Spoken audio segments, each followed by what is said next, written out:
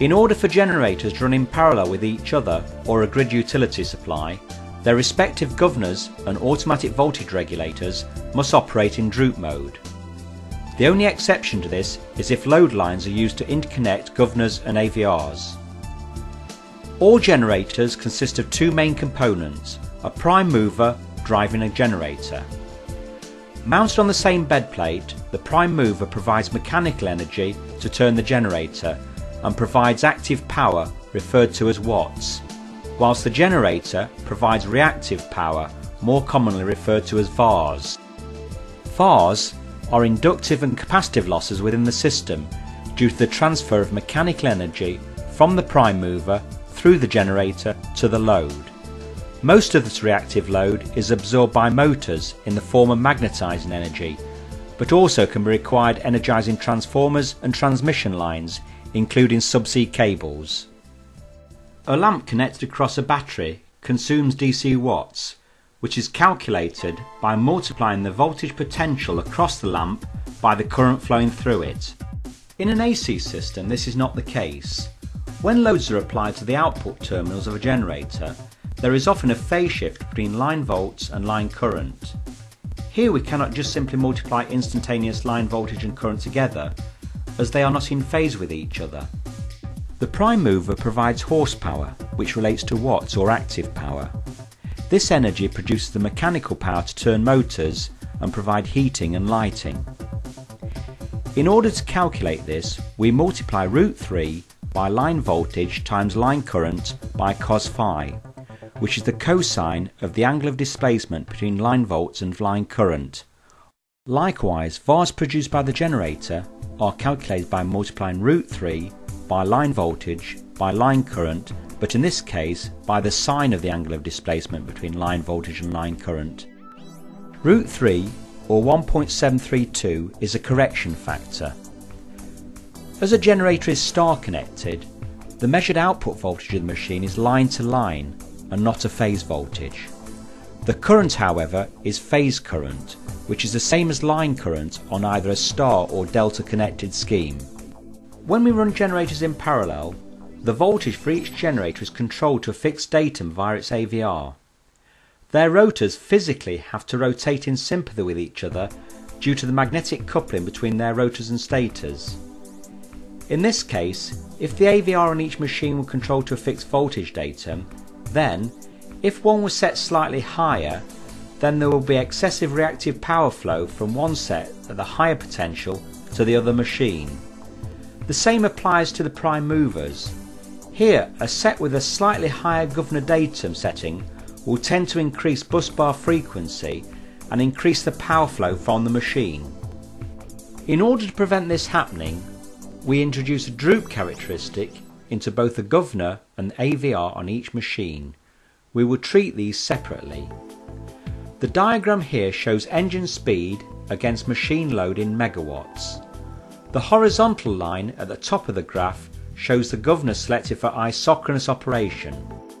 As load is applied to the engine via the generator, the governor increases fuel flow to the engine in order to maintain the engine speed and generator output frequency.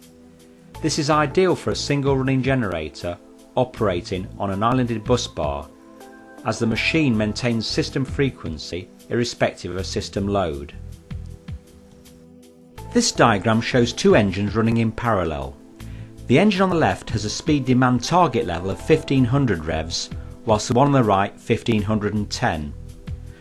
Assuming both sets are synchronised, should the frequency of the bus bar be equivalent to an engine speed of 1505, then if both sets are selected for isochronous operation, the engine on the left will see a high speed and reduce the governor to try and achieve 1500 revs, whilst the remaining set will try and increase its speed to 1510. As the machines are physically linked through the generator rotors, this will result in the left-hand set losing active power, whilst the remaining set picking up all the active power. This will result in one engine tripping on either overcurrent or reverse power. If the governors and the prime movers are selected to run in droop mode, then as the engines pick up active power, the governor speed demand level decreases and vice versa.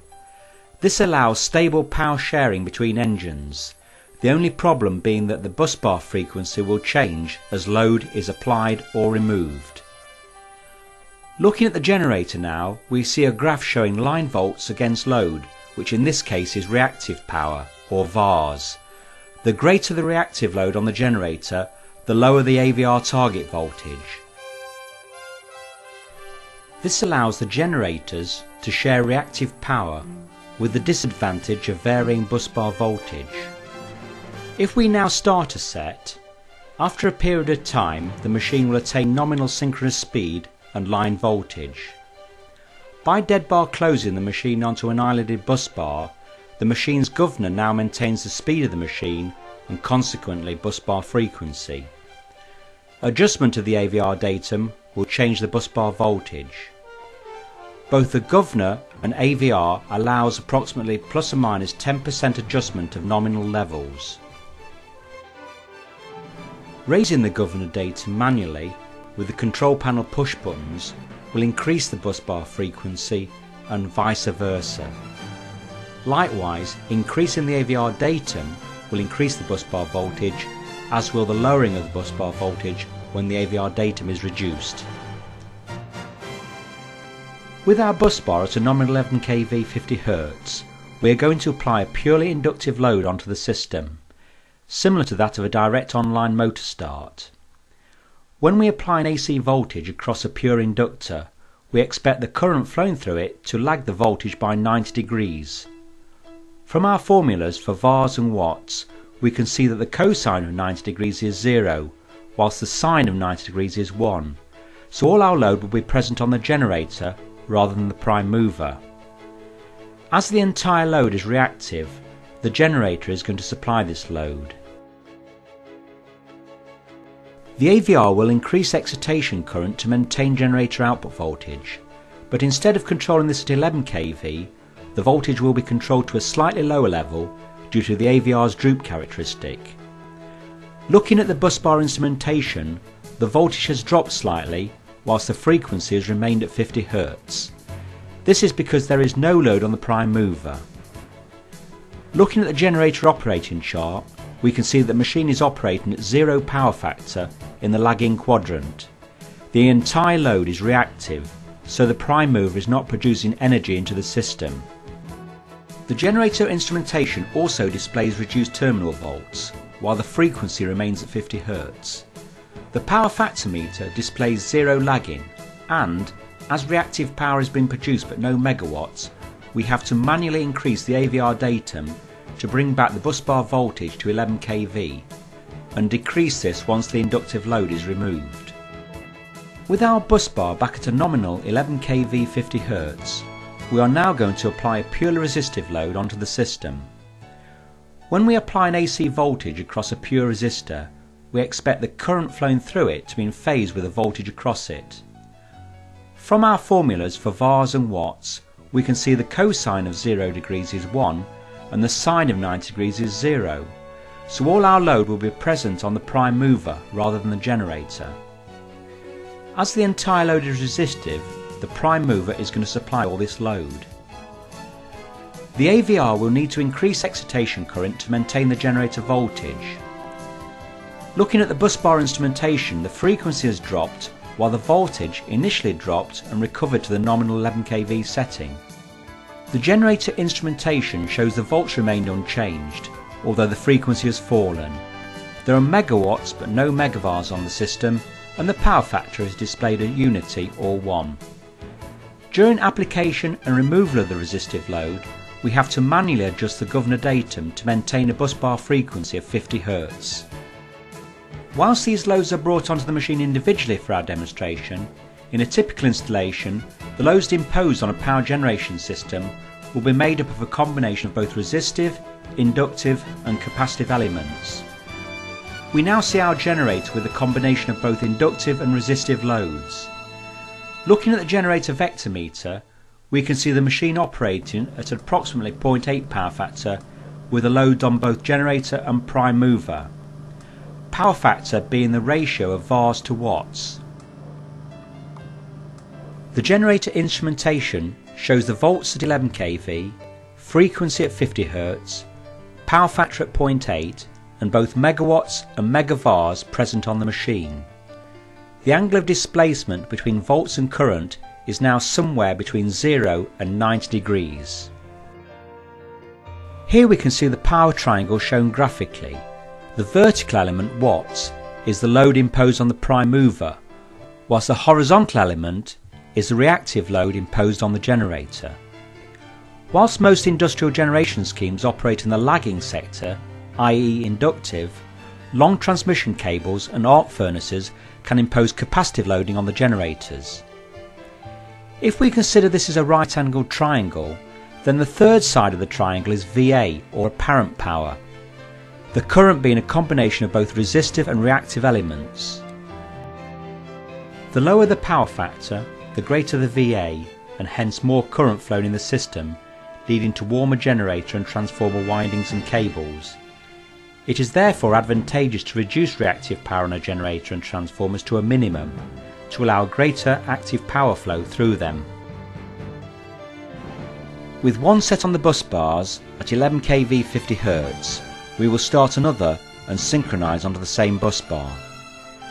The moment the second generator breaker closes, there will be no power generated from this machine.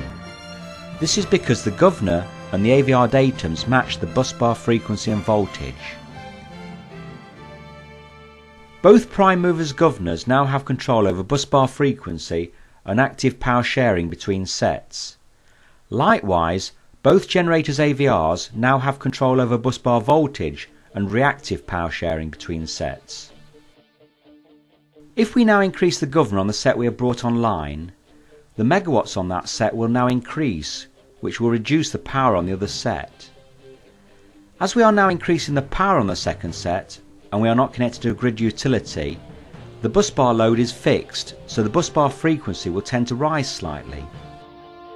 The correct way to match active power between sets whilst maintaining bus bar frequency is to raise the incoming set's governor whilst reducing the governor on the loaded set. Once equal, both governors can now be increased or decreased simultaneously to trim up the bus bar frequency. We can compare this to two men on a tandem. The road speed is common to both riders, although the more effort supplied by one rider will reduce the energy required by the other to maintain the same speed. Should both riders increase their effort, then the speed of the bike will increase, which we can equate to system frequency. With more resistive load placed on the bus bar, both sets will pick up equal amounts of the increased load, assuming the droop on both sets are set the same. This will lead to a reduction in system frequency, which can be corrected by applying simultaneous raised governor signals to both sets.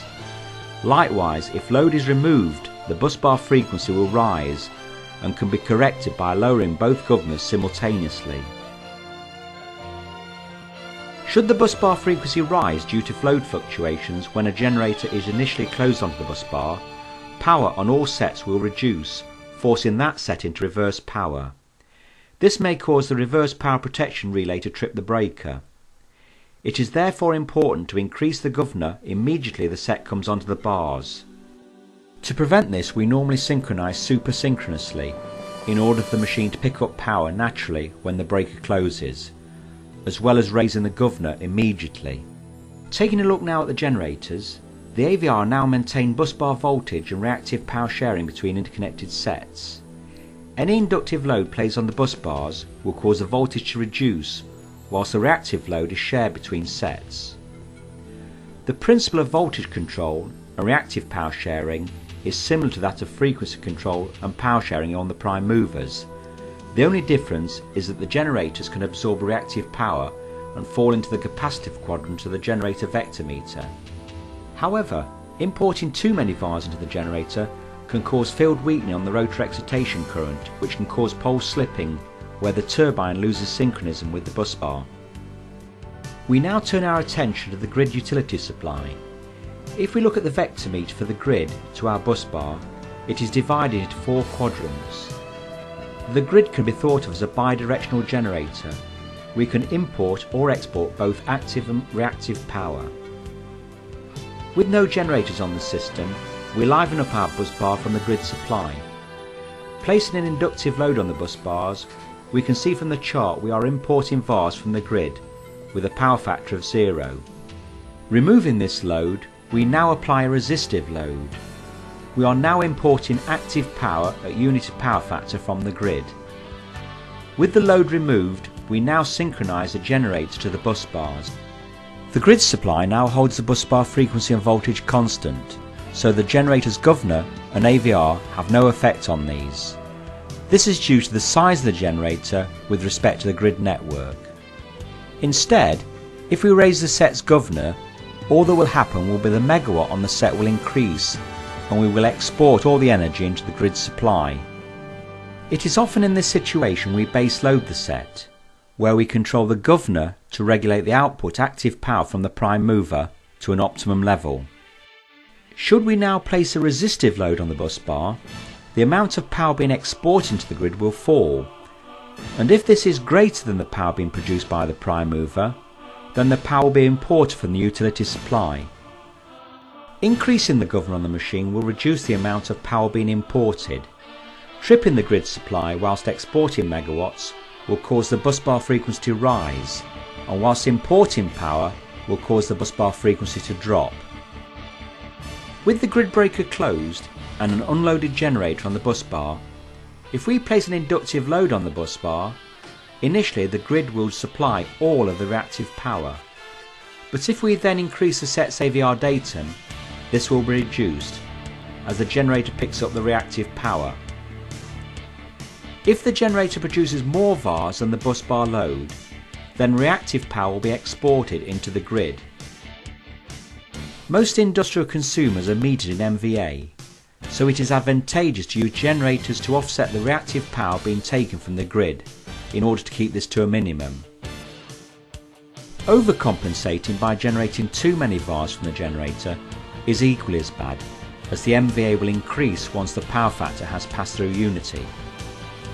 Tripping the grid supply whilst exporting megavars will cause the bus bar volts to rise, and whilst importing reactive power will cause the bus bar voltage to drop.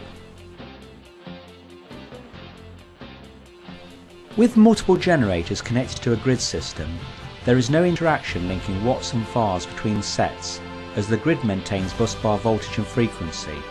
However, where there are long cables or transformers between the grid feeder and the generators, there may be voltage variations on the system due to transformer regulation and volts drop along transmission cables.